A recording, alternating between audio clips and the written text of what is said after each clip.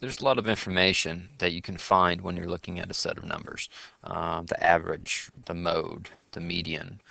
Today we're going to be focusing on just one idea, and that's finding the range of a set of numbers. Sometimes we'll call it a data set, sometimes we'll just say a list of numbers, but basically it's this. Look at this example 1 right here.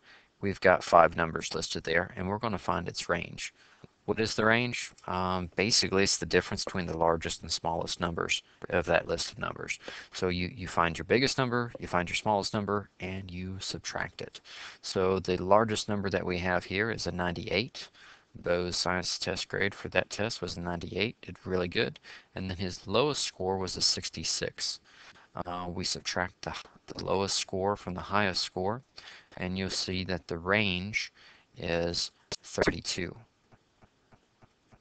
Now, what does the range literally indicate? It's just how much variance there is from the highest score to the lowest score.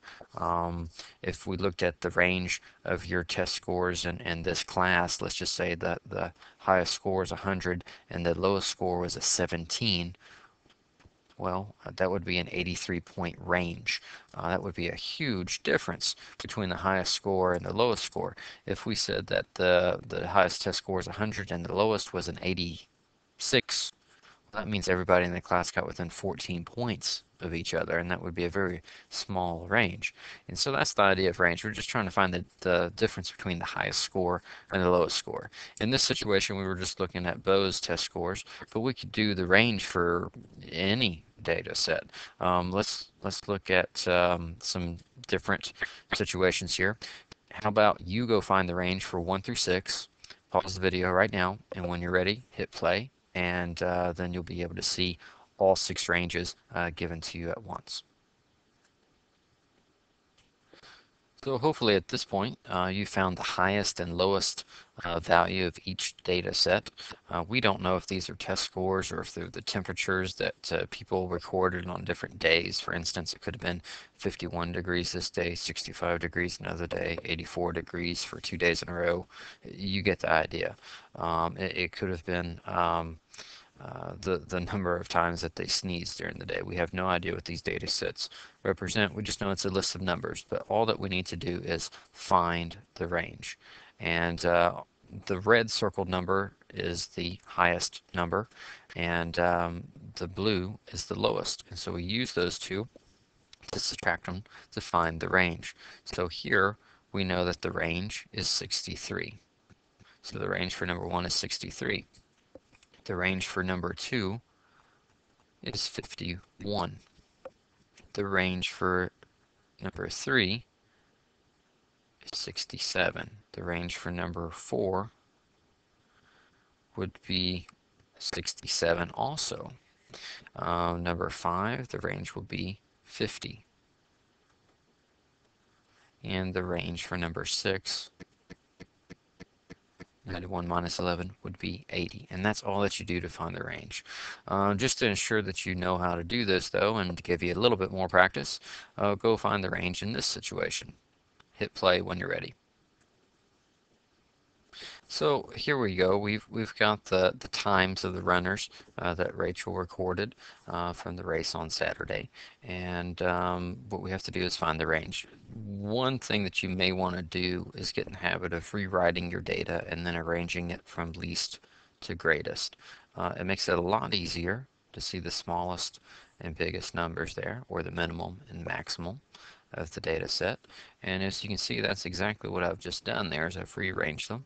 And here are the two numbers that we need to subtract, 54 minus 47, and that gives us a very small range of 7. So all of the data that she collected was within 7 minutes of each other.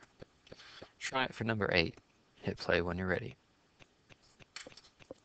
Okay, so the following are temperatures recorded during a chemistry experiment, and let's go through and rearrange them from smallest to biggest.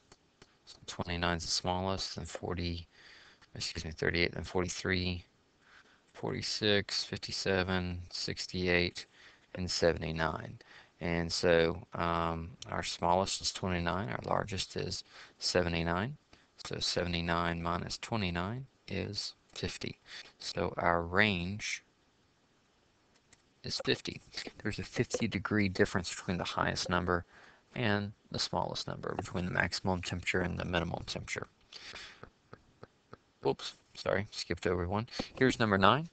Go see about Anna Kate that's shopping for an MP3 player. She's pricing them at 4 different stores online. There's the prices. It's the range of prices she found. So here we go. Here's the 4 prices. Let's order them.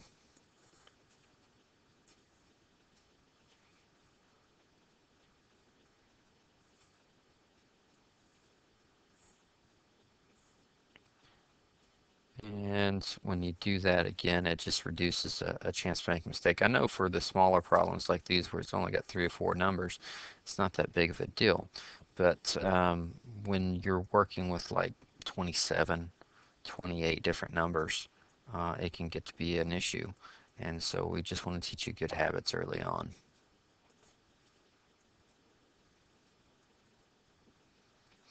And so the range is actually $10.11. That's quite a bit of a difference there between the 2 stores. Excuse me, 4 stores. Here's the very last one that we're going to do today. 12 girls in Troop 421 sold the following number of boxes of cookies: 22, 40, 35, 50, 20, 18, 65, 14, 78, 190, 10, and 10. What was the range of number of boxes of cookies sold by the girls in Troop 421? Hit play when you're ready. The maximum was 190, the minimum was 110. Subtract the 2, and we see that the range is 180. So that's quite a bit of variance there. Of course, at the same time, you'll notice that there's only one person that sold more than 100 boxes. So it looks like there's quite a few that was more around the 10, 20, 30 boxes range than there were those selling almost 200 boxes there. So I hope you've got a good idea of what finding the range means and the information that it can be used to give you. Basically, it's just where you're trying to see how much of a variance or a difference there is between the highest number and the lowest number, and it puts it in perspective when you know the situation that you're looking at. Hey, some people sold a lot of boxes, and then others just sold probably just to their parents and maybe 1 or 2 friends, and you know, it just helps put the problem a little bit more into perspective.